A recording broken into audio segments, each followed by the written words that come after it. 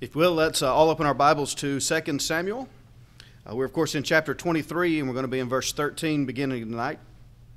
And this is our last lesson in the series on David's mighty men. Of course, it's not the end of the story of David, but it is the last part of this section.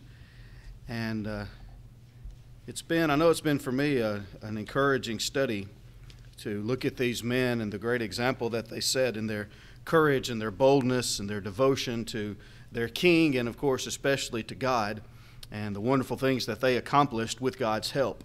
And I hope that our study tonight will really kind of be the icing on the cake and kind of bring it all together and show us what these men were all about and some great lessons that we need to learn from them. So we've talked about the mighty men who are mentioned, those who are called by name. There's one other whose name is not given, and we really don't know who he is or anything about him or why he's not named, and people speculate and whatever. But there's one story that is given here in the text in connection with the mighty men that may include this unnamed warrior. And we're going to look at that story for our study tonight to learn a lesson about loyalty, to talk about the loyalty of David's mighty men.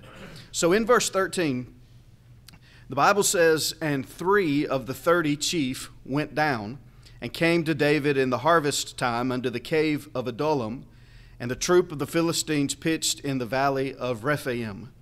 So when we read that statement, it takes us back to chapter 5 of 2 Samuel.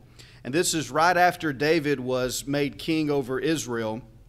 The Philistines launched an invasion and an attack trying to get to David. So obviously they had a healthy respect of him. They had known of him, of course, throughout his time in hiding in the wilderness, and even among them. They knew his defeat of Goliath and the kind of soldier that he was. And now that he's been made king of Israel, this doesn't bode well for the Philistines. So they want to, if at all possible, to stop his reign as soon as possible. And so the Philistines come into the land, and they take over and encamp here in this valley of Rephaim.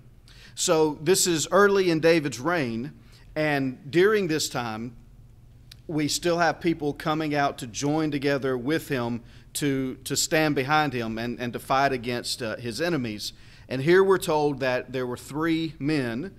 These are 3 of the mighty men who come down to meet with David. So he's hiding in the cave of Adullam, and we read about this as a stronghold, a fortress of David that he uses off and on as he is out in the wilderness and hiding from Saul and so forth. And so that's where he is when these men come to him. Now, in the account over in 1 Chronicles 11, verse 19 says, "These things did these 3 mightiest." And because it says mightiest, sometimes it's assumed that this is talking about the first 3 of David's mighty men, those who were the first triad. So Adino and the Eleazar, and what was the other one? Shammah, I think his name was. So that was the first 3, and some assume that that's who we're talking about here. But the text actually, the way that it's worded, and it doesn't use the article here in relation to them, it seems to be saying that we have the story of the first 3, and then this story is meant to introduce us to the second 3. And so that's why we think it may include this one who is unnamed. And whether it does or not, it doesn't really matter. It may have just been 3 of the other mighty men of David. We can't know for sure. But the lesson of the story is the same, and it's meant to demonstrate to us the loyalty that these men had to David. So let's talk about what happens here. In verse 14, the Bible says that David was then in an hold, and the garrison of the Philistines was then in Bethlehem. And David longed and said, "Oh, that one would give me drink of the water of the well of Bethlehem, which is by the gate." And the 3 mighty men brake through the host of the Philistines and drew water out of the well of Bethlehem that was by the gate, and took it and brought it to David. Nevertheless, he would not drink thereof, but poured it out unto the Lord. And he said, "Be it far from me, O Lord, that I should do this. Is not this the blood of the men that went in jeopardy of their lives?" Therefore he would not drink it. These things did these 3 mighty men.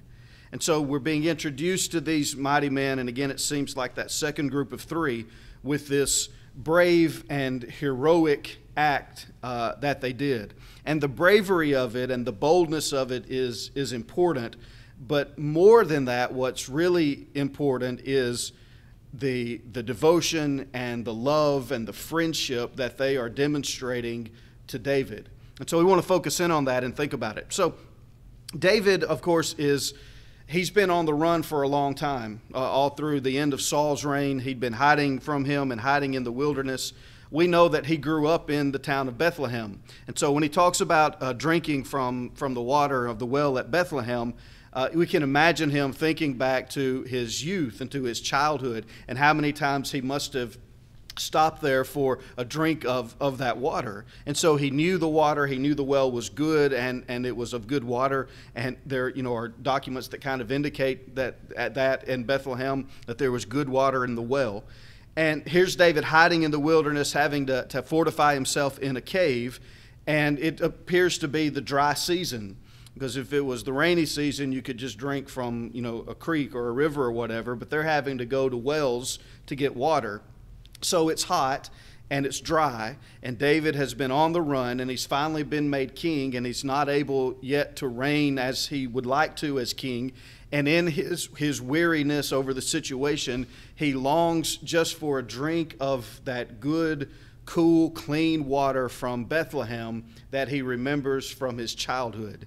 So we learn from this that, of course, David is human like all of us, and he's facing a difficult situation.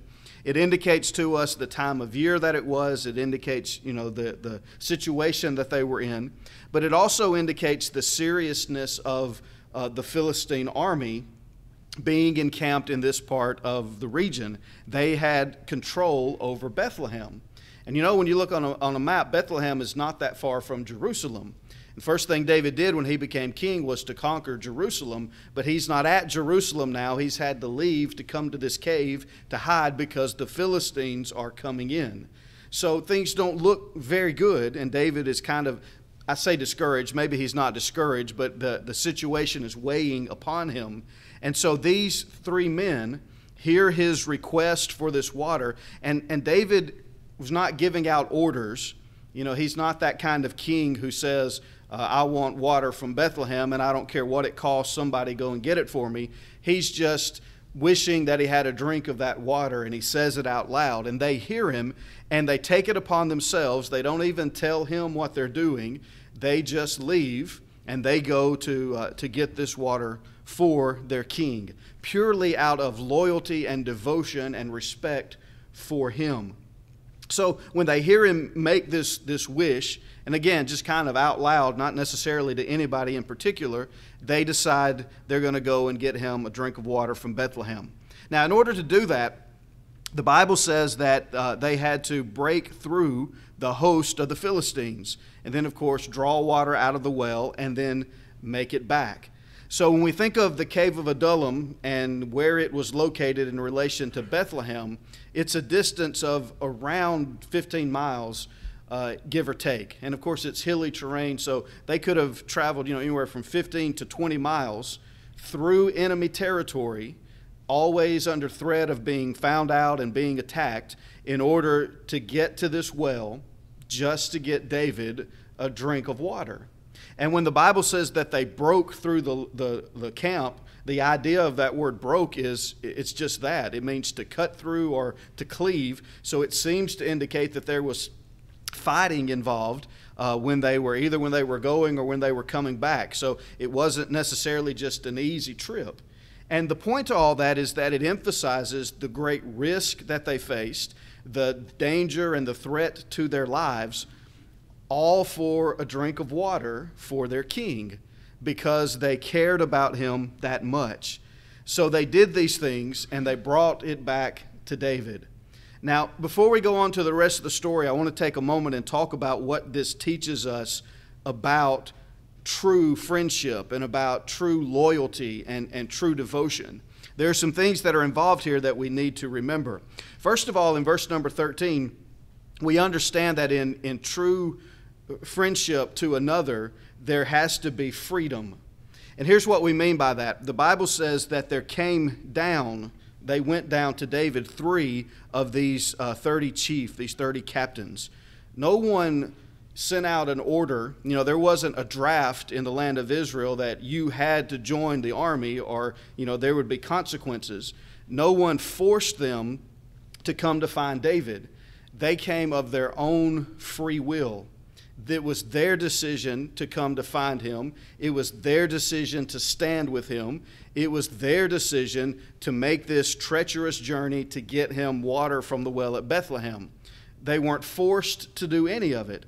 And that's important in connection with this kind of relationship. There has to be freedom. If a person is coerced into doing something, then what they do is not really a statement of loyalty or of devotion or of love. Rather, it's just, they had to do it because they had to do it. And that's not what friendship and fellowship is about. Secondly, there's devotion. Verse 14 says that David was then in a hold, and the garrison of the Philistines was then in Bethlehem. You see, they were devoted to David so much so that they would stand with him no matter what. If it were David in Jerusalem on the throne of the palace, fine. But if David had to hide out in a cave in the middle of nowhere, they would still stand with David. If it was during a time of peace and prosperity when everyone was doing well and there was no danger and no war, that would be great. But if the Philistines were all throughout the land and there was constantly that threat, they would still stand with David. That's the kind of devotion that they had. And again, that's what true loyalty, true friendship is about. Freedom, it's a free choice, but it's a choice of devotion. They would stand for one another no matter what. And then thirdly, in the next verse, verse 15, we see there's honesty. When David says, in the Bible says that he longed and said, "Oh, that one would give me a drink of the water of the well of Bethlehem, which is by the gate." It indicates to us that David was not afraid, he was not unashamed to express his needs. And the idea is that David was maybe not in the best mindset because of all of the negative things that were happening, but that was okay because you can tell your friends when you're in that kind of situation. And if he wanted the water from Bethlehem, he didn't care to say it because his friends would understand what he meant. And so he was honest with them. And this is important to understand because David is the king. So to have this kind of loyalty among his followers and those who serve him, David is showing them that he is one of them. He's not above them, even though he's king and they're not. He's just one of them. He's a soldier. He's fighting the same fight. He faces the same threats and all of those things. And so he's being honest and open with them. And that, of course, helps to establish the friendship and the relationship. Then there's sacrifice in verse 16, which, of course, is what these men did. Of their own free will, they, of course, made this great sacrifice to go and fetch this water for David. And so that's another part of loyalty, another part of friendship is being willing to sacrifice for another. Another is in need and we can help them. We do whatever we must in order to help, to do that for them. And then there's respect in verse 17 where David wouldn't drink what they brought him, but instead recognized the great price that they had paid in order to do that. So he honored them for what they had done. He respected the sacrifice they had made, and he showed them honor for this great offering that they had brought to him. And he did that by turning around and offering it to the Lord. We're going to talk about that in just a second. But you think about these characteristics: freedom, devotion, honesty, sacrifice, and respect. All of those come together to make true friends. And that's what was needed in the land of Israel for the king to have people who were loyal to him so they could accomplish what God wanted to be accomplished. And we need the same kind of thing in the Lord's church. If we're going to be the people of God and the family of God, we have to treat each other as family. We need to know that we're there for one another, that somebody has my back and I have your back, and we're in this fight together, and we're willing to sacrifice and to risk and do all these things in order to be the people of God. But ultimately what it reminds us of course, is John 15 and verse 13. Jesus says, "Greater love hath no man than this, that a man lay down his life for his friends." And he goes on to say that you are my friends if you keep my commandments. Christ wants to be our friend. And when you think about friendships, so often we think about friendships in this life which come and go, which sometimes prove themselves not to be true, and there's no loyalty. This kind of friendship is what is demonstrated with David and his mighty men. Christ is our king, and he is loyal to us, and he wants us in turn to be loyal to him. That's the kind of friendship that he offers us. There's a friend that sticketh closer than a brother, the book of Proverbs says. And that friend ultimately is Jesus. He's always there for us. He'll never leave us or forsake us. He'll never betray us or turn against us. And everything that he does is for our best and our best interest. And so we need to remember that and learn these principles and apply them in our lives to be this kind of person in our relationships with others, but especially in our relationship with our Lord, with our King, that we're as loyal to him as these men were to David. Now let's talk just a little bit about what David did after they brought this gift to him. And sometimes people read this and they get upset that these men went through all of this trouble and faced all this danger, and they brought David this water and he just poured it out on the ground, is how they see it. He wasn't very grateful or thankful. But that's not really what happened at all.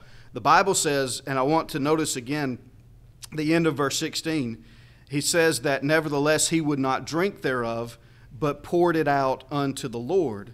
There's a difference between pouring something out and pouring it out unto the Lord. This is the phrase that's actually for an oblation to God. This is a drink offering. So you remember under the Old Testament there were different kinds of sacrifices. There were, of course, animal sacrifices, blood sacrifices. There were grain offerings, wave offerings they're called sometimes. But there are also drink offerings.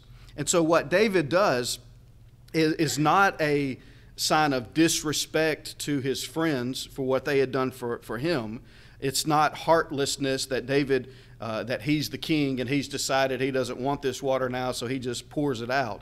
That's not what's happening at all. Instead, number one, it's showing the humility of the new king of Israel, that he didn't see himself as worthy of them risking their lives just to bring him a drink of water. Now, how many kings do we know who have that kind of attitude toward their subjects? Kings are always about sending people off to war for, the most flippant of reasons. But that's not the king of Israel here. That's not King David, and that's certainly not King Jesus. He didn't see himself worthy of them doing this for him.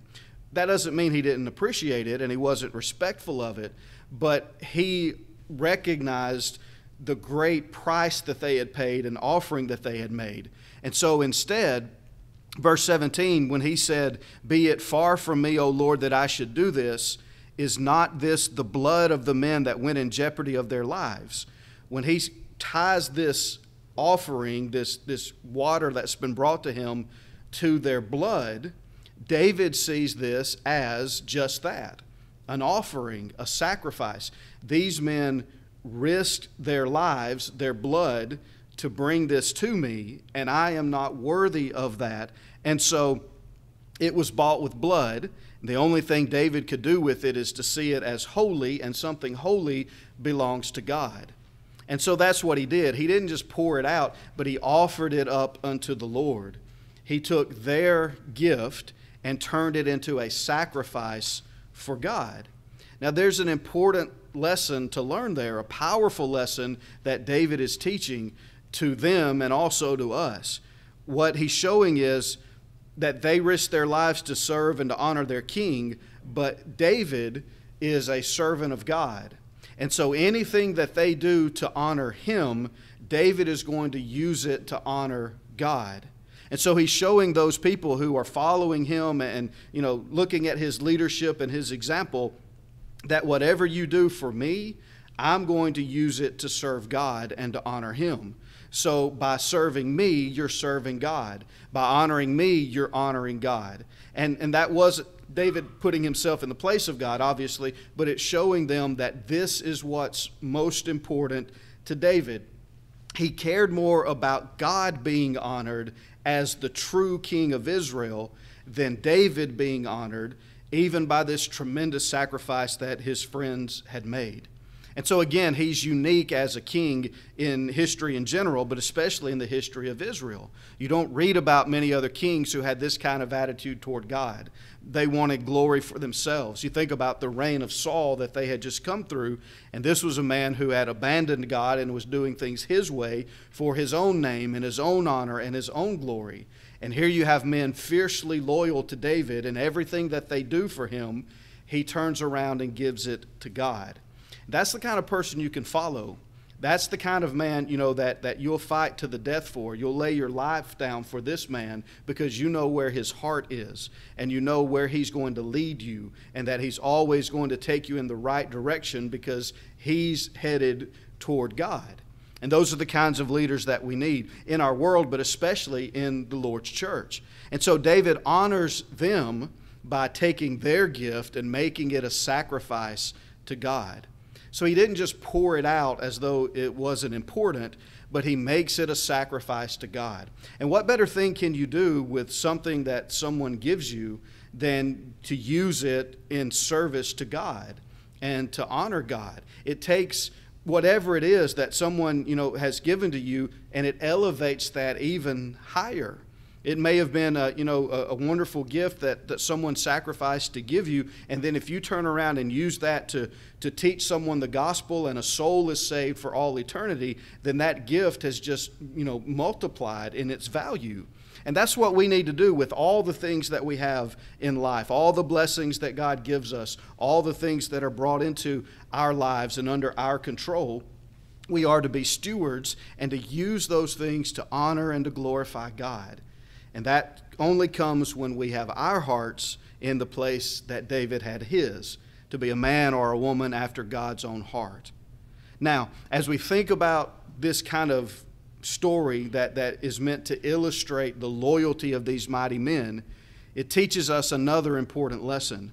As we look back over the 6 mighty men who are named, 5 who are named, and then the unman named, which we're kind of illustrating here, we've learned that God expects us to act, that being a servant of God, to be a mighty man or a mighty woman in his service, is not just about what we say. It's not about what we think or what's in our hearts and what we believe, but it's about what we do. We have to be active. So we studied about the man named Adino, and we studied and learned that he killed 800 men with one spear, and that teaches us to do bold things. He had very little, but he accomplished great things with that little that he possessed. And we need to have that same attitude of boldness. We may possess little, but little is much in the hands of God. So we need to be bold and do bold things. Eleazar taught us to do exhausting things. Remember that he fought and kept on fighting until his arm was so exhausted that the sword was clenched in his hand. He couldn't even open his hand. He kept fighting until he couldn't fight any longer. And that teaches us to wear ourselves out in the service of the Lord, to never give up. Do we get tired? Do we grow weary? Of course we do. But we have to keep on fighting and keep on serving, even to the point of exhaustion, because of who our King is. So Eleazar shows us that. Shammah showed us to do right things. He fought to defend that field. He stood his ground, and he wasn't going to let the Philistines take the food away from the mouths of, the children of Israel. Literally children, but also the inhabitants of the land. It was the right thing to do, and so he stood his ground, and he would not be moved. If we're going to serve God and be mighty in his service, we have to do the right things and take our stand and not be moved from what is right. Abishai teaches us to do humble things. The Bible says that he was great, but not the greatest. So he killed some men with the spear also, not 800 like Adino, only 300. He did a great thing, but it wasn't as great as others had done. But that didn't matter to him. He didn't have to be the greatest. He only had to do what he could with what he had. And so he was humble in his service. And God wants us to do great things and to do humble things, not to seek glory for ourselves, but for him. And then there was Benaiah, who did difficult things. And he teaches us that we, if we're going to serve God and be mighty in his service, we must do difficult things. He fought lion-like men. He fought a lion in a pit in the snow. All those things that he did were not easy to accomplish, but he committed himself to the work, and he did those things. He won the victory doing difficult things. There are lots of things as we serve the Lord that are not easy to do, but if we truly love Him, we'll do that even when it's difficult. And then this story of the mighty men tells us to do extravagant things. And I really want us to think about this and try to drive this point home, because it's so important to understand that these men did something extravagant for David. They left safety and put their lives on the line just to get David a drink of water. That's kind of over the top. You know, if you want to show someone that you care about them, I mean, this is the way to do it. To risk your very life just to get a drink of water because they like the water from this well. No one told you to. You didn't have to do it. You just had the opportunity, and you knew that it would please your king, and so you risked your life to do it. That's extravagance to the extreme, and it teaches us that to be mighty in God's service, we need to do extravagant things for Him without being asked. You know, sometimes when it comes to our service to God, we do what we do because, well, God tells us to. You know, God said I have to, and if I don't, I'm going to be in trouble. He's going to be mad at me. I might be punished. You know, hell is there for those who don't obey God. And so we do it, but we just do it because we have to. We feel like we're being forced to. Remember when we were talking about this relationship, this friendship that existed, the first thing that we noticed in connection with it was freedom. That they did what they did of their own free will. And God created us as beings with free will. He could have, if He wanted robots to just automatically obey Him, He could have created, you know, people that are like robots. But that's not what God wanted. God wanted people who would see Him as He is and love Him. And because they loved Him, they would make the free will choice and decision to serve Him.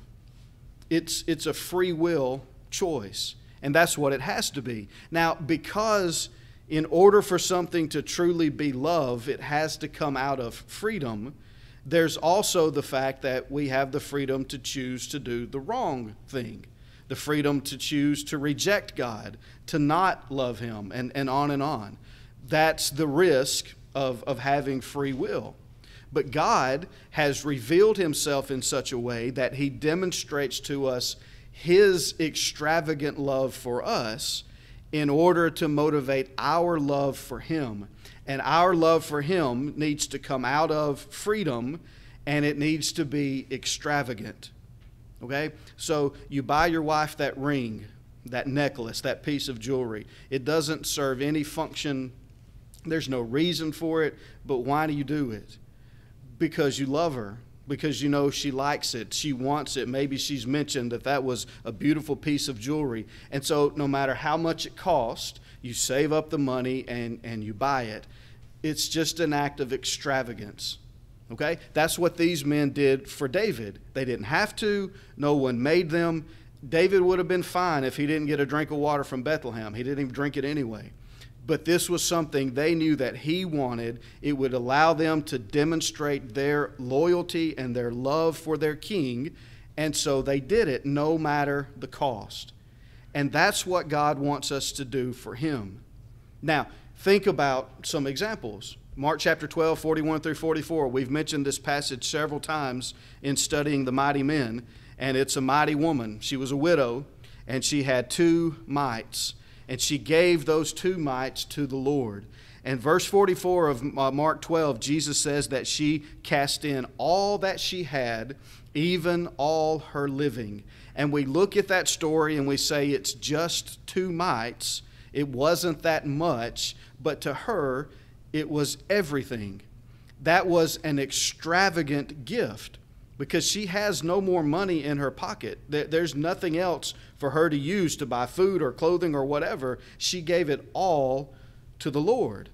That is extravagance. You remember in chapter 10 of Mark, when Jesus was talking to that rich young ruler, verse 21, he says to him, or the Bible says that Jesus, beholding him, loved him and said, "One thing thou lackest, go thy way, sell whatsoever thou hast, and give to the poor, and thou shalt have treasure in heaven, and come take up the cross and follow me." And we know that he left. Verse 22 says that he was sad and went away grieved, for he had great possessions. And you know what we do? We read that passage and we say, well, Jesus was asking a lot of this man because he had all of this money, and Jesus told him to get rid of all of it, sell everything that he had and give it to the poor. What a tremendous sacrifice he was required to make. And then we look at the widow with her 2 mites and we say, well, that's not that big a deal. But for both of these individuals, it's their entire living, all of their money, all of their livelihood. Why is it worse for one than the other? The truth is it's not. It takes the same amount of faith, to do one as it does the other. But we get focused on the amount and we forget the nature of faith and the nature of the sacrifice. But suppose that this man had done what Jesus said and sold everything that he had and gave it to the poor. Do you think that the Lord would have abandoned him and that he would have gone into poverty and the poorhouse and never been able to eat and have clothing? Of course not. The Lord would have provided for him and taken care of him, but he didn't have the faith to do it. The Lord asked of him something extravagant, and he wasn't willing to make that sacrifice. Well, David's mighty men were, even without being asked. In Mark chapter 14, we have another example. Notice this beginning in verse number 3. The Bible says, in being in Bethany in the house of Simon the leper, he sat at meat. There came a woman having an alabaster box of ointment of spikenard, very precious, and she brake the box and poured it on his head. And there were some that had indignation within themselves and said, why was this waste of the ointment made? For it might have been sold for more than 300 pence and have been given to the poor. And they murmured against her. So you think about what happens here. She has this box, this jar, container of this ointment. And so it's like perfume. It's very costly, very pricely. It's precious, the Bible says. They even talk about you could have sold it for 300 pence and used this money to do these good things and these good works. But she takes that box of expensive perfume and breaks it open and anoints Jesus with it. Now, think about it. How long is that smell going to stay on the Lord? The world that they lived in, right, where you're outside and you walk around in sandals and, there's no cleanliness like we think of today. You don't have soap like we have today. You didn't have deodorant. How long is the Lord going to smell good from that ointment? It's not going to last very long. It seems pointless. Why do it? Because it was an act of extravagance. Because she loved the Lord and he deserved the best that she had to offer. Jesus says about her, let her alone in verse 6. Why trouble ye her? She hath wrought a good work on me. For ye have the poor with you always, and whensoever you will, you may do them good. But me ye have not always. She hath done what she could. She is come aforehand to anoint my body to the burying. Verily I say unto you, wheresoever this gospel shall be preached throughout the whole world, this also that she hath done shall be spoken of for a memorial of her.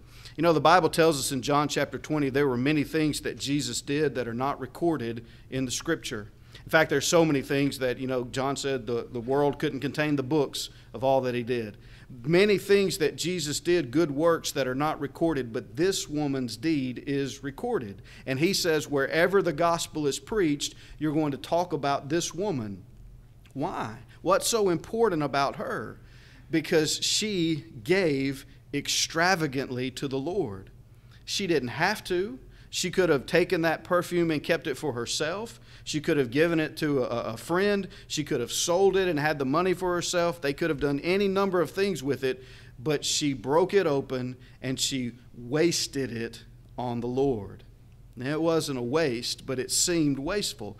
It's extravagance because he deserved it because of who he is. She loved him more than anything else, more than her money, more than her perfume, more than what anyone said or thought about her. He came first, and she demonstrated it with this extravagant gift.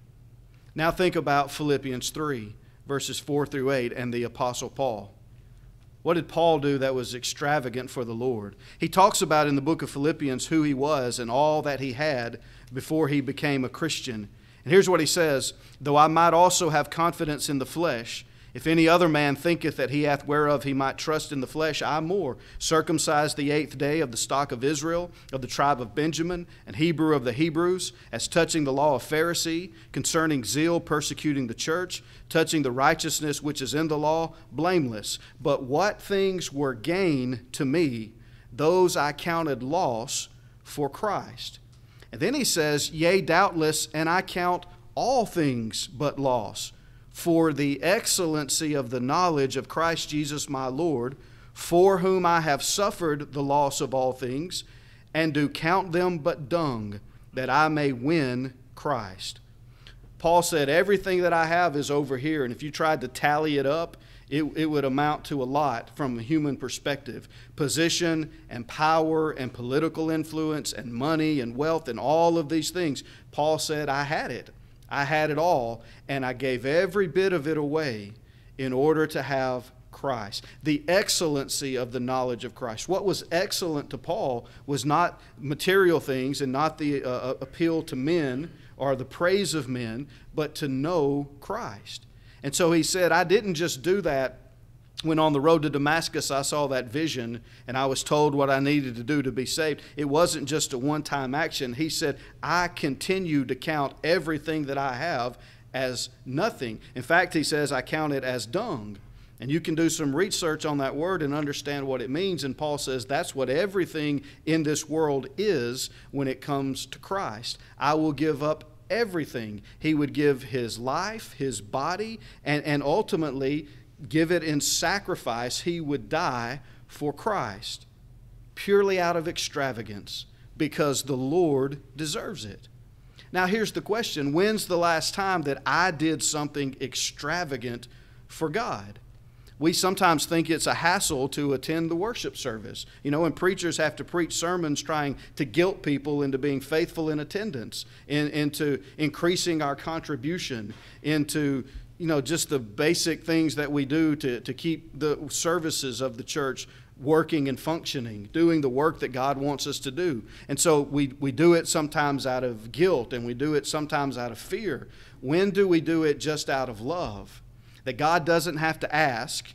We don't have to be guilted into doing it. We just, out of a sense of love and devotion to Him, give extravagantly to Him. Think about honestly, look at your life and ask, what's the greatest thing that you've ever sacrificed for the Lord? What's the biggest thing you've ever done for Him? What are the great things and the big things and the extravagant things that you could do now, but something is holding you back from doing them? And I say that because if we want to be mighty soldiers, it's about being brave and bold and courageous and standing for the truth, but it has to come from a heart of love and devotion to God, that He deserves my boldness and my bravery and my courage. I ultimately am the one who benefits from all of that. I receive the blessings, and God does great things for me and through me, but I do it because He deserves it. Is there some person I need to talk to about the gospel and I keep putting it off and making excuses why I shouldn't because I'm not comfortable and I'm scared and whatever? Do something extravagant for the Lord. Have that conversation. Is there some material thing, monetary gift that I can give to the Lord and I haven't done it? I need to be extravagant in my service to God just because He is worthy of it. Not for someone to pat me on the back to say what a good person I am. No one else even has to know about it. But God knows. And that's the point of David's mighty men. They did these amazing, bold, and brave and courageous things, but they did it because they loved their king. And we need to love our Lord, our King, the same way that we'll do these same kinds of things for Him. We need to be willing to sacrifice extravagantly to serve our Lord, to give ourselves, to give our lives to Him completely and wholeheartedly, just because for no other reason than He deserves it. He is worthy. So I hope we'll think about it and take it with us and really ponder over those things. But I want us to close by summing up the whole story here of David's mighty men by looking at two things at the end of this chapter. Well, one at the beginning and then at the end. When you read verses 24 through 39 of 2 Samuel 23, you have the list of all the other mighty men. And there are more mentioned in 1 Chronicles 11. And when we read through that list of names, we understand that even if you weren't one of the elite 6 that are, their deeds are recorded, you were still on the list. And so David knew his mighty men, and he knew them by name. He knew the deeds of these, top 6 that are recorded, but he also knew what the others had done. And we need to remember that 2 Timothy 2:9 says, "The Lord knoweth them that are his." God knows us. We're on the list if we're one of his mighty servants. And man may not know us. Our name may not be in lights. It may not be recorded for history. It may not be passed on some great deed that we did. But God knows what we've done. And if we're serving him, then God knows. And so as we read and we study these men and we see their names, we're reminded that God knows those who serve him. But I also want to take just a moment and with a little bit of sadness, notice the last name on the list.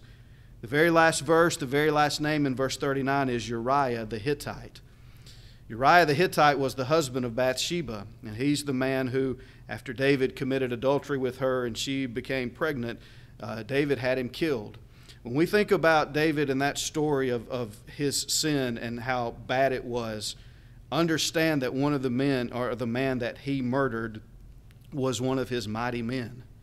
That breaks my heart. These men who were the closest to him, who had been loyal to him and fought all these battles, it was one of them that he betrayed to his death. And that, of course, brings us to the next part of the study, which we're going to talk about, David's sin with Bathsheba. But just keep that in mind as we get to that story. And then lastly, notice verse number 1. We hadn't read this yet because we were just focusing in on the mighty men. But the chapter begins, "Now these be the last words of David." So what's recorded in this chapter is David's final speech to the nation of Israel before he died. Not the very last thing that he said, but his last national proclamation, if you will, to the people. And it's significant that in his last words to the nation, he wanted them to know the men who were loyal to him. That's how important these men were to David. Before he died, he wanted everyone to know the ones who had stood by his side from the beginning and been faithful and loyal servants. So you see this friendship that they had, this fellowship that had developed among them, their devoted service to him as king, it had made them more than a king and servants. They were as close as family. And David wanted their names remembered on the record for all of history because of their faithfulness to him. In Matthew 10 and verse 32, Jesus said, "Whosoever therefore shall confess me before men, him will I confess also before my Father who is in heaven." Just as David confessed to the world, "These are the men who are loyal to me," there is a day coming when Christ will confess those who are loyal to him to his Father in heaven. And the ones who will have their names confessed to God are those who are the mighty men and women who are servants of Christ, those who confess him. And that doesn't just mean when we make the good confession. It means that every day as we live, we confess Christ in our lives, in our actions, and in our deeds. And so David wanted everybody to know those who were loyal. Christ wants everyone to know those who are his. And he'll make that confession of us before the Father in heaven. And that means that we get to go and live with him forever. That's our entrance, our key to heaven, that we are the mighty men and women, the mighty servants of Christ. So the question is, are you one of them? Are you one of the Lord's mighty men? Are you faithful in your service to him? Are you doing bold things for him? Are you doing exhausting things for him? The right things, humble things, difficult things, even extravagant things for him. That's what it takes to be a mighty servant of God. And that's what we need in the church, in our world, to set that kind of example, to take the truth into the world and to help souls find the way of salvation. I hope that you're one of God's mighty men. I hope that you're serving Him faithfully. And if not, I hope you'll think seriously about it. And if there's a change that needs to be made in your life, that you'll make that decision to turn your life over to Him and extravagantly give to Him everything that you are, everything that you have, simply because He deserves it. Paul wrote to the Corinthians about God. He said, "Thanks be to God for His unspeakable gift." It's unspeakable because of its extravagance.